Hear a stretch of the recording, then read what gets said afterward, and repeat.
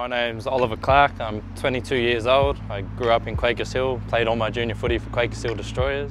I started when I was 3 years old. My brother Hayden was 2 years older than me and went to start playing football, and Mum knew I wanted to play, so she just let me start a couple of years early, and ever since then, right from kindergarten, I used to go to school dressed as a football player on mufti days, so I knew from a very young age that that was what I wanted to do.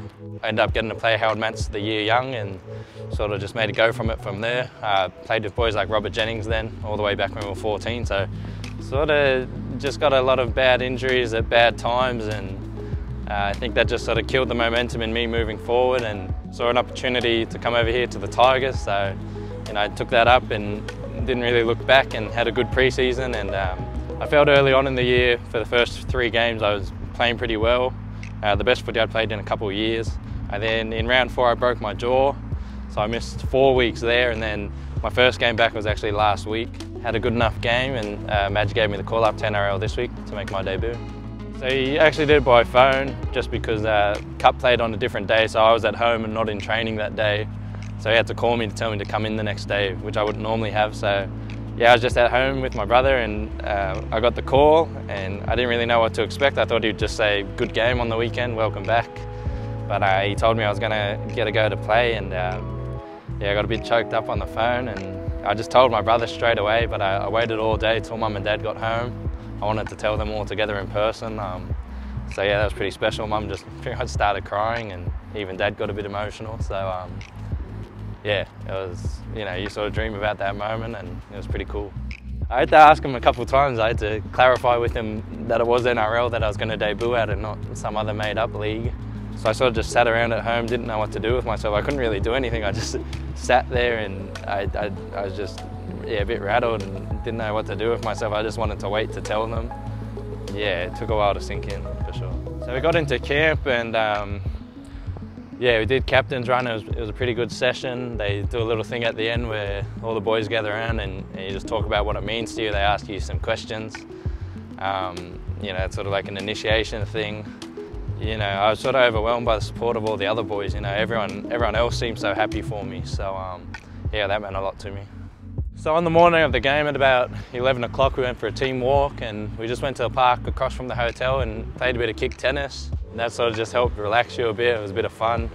I felt confident going in that the boys trusted me to get a job done, and pretty relaxed. All the boys, they've been there and done it before, so they don't get too worked up. I was ready about an hour too early because I just didn't want to be late, so I was just down in the team room waiting. A bit different being in Brisbane.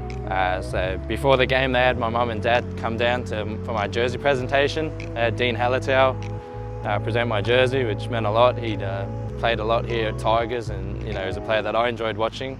I didn't expect it to be him, but I thought it was a pretty good person to present it, and then gave Mum and Dad a little cuddle there, and it would have meant the world to them to see me there and to have my jersey presented, and I think Mum was tearing up a bit, so it meant so much to them. Mum and Dad sacrificed so much for me. Mum used to drive me to all training all the way through. She used to sit in the car, and she's not your normal mum. She doesn't go off and get a coffee. She used to just sit there and watch training, and I'd come off the field and she'd tell me my body language was bad in that drill, or I did this drill bad. My mum would be a pretty good coach, I think. She buys into football a lot. So it was just as big for Mum and Dad as it was for me to make my debut. So the warm-up was just really intense. Benji really drove that. Just everyone talking, it was really loud, a lot of energy. We did our last little talk, and out we went to the field. Just running out, sort of just the crowd just floods in on you. It's pretty cool there at Suncorp. Sort of just when it got out there and looked all the way around the field, and it's probably 30,000 people, which I'd never played in front of before, and big jets of flames coming up and stuff, so it was a pretty cool way to debut.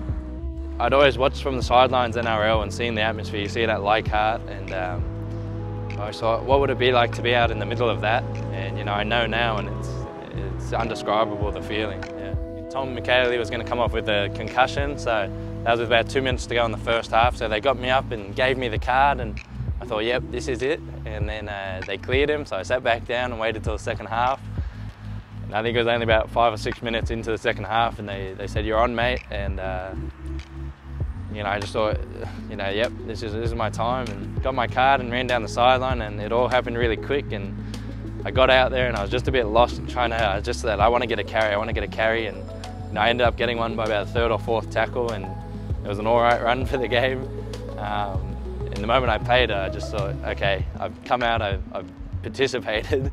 I can say that I've played NRL now. Sometimes you can come out and not get involved at all, but I got out there and got straight into it, and that just took my nerves away, and then sort of just another game of footy, but a lot faster than anything I'd ever played. So, yeah. The boys got off to such a good start for me, so it took a lot of pressure when you come on and we're already up by 24 points. I'm not a fancy player or anything, so I just sort of go out there and do my job for the team, and I think Madge sort of recognises that I'm someone that will just go out there and do a job for him, and he appreciates that. My next goal is to just play it again. I just want to get back in NRL and get another game, and that's all it is for me, is getting more of a taste, and I'm hungry for that, and for me the next goal is a pretty simple one, and it's to play NRL again. So, yeah.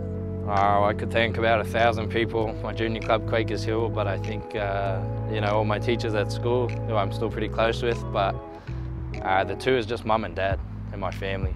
It's pretty easy to narrow in on them. Obviously Madge for giving me the opportunity, that means the world to me, but mum and dad, that's yeah, just them.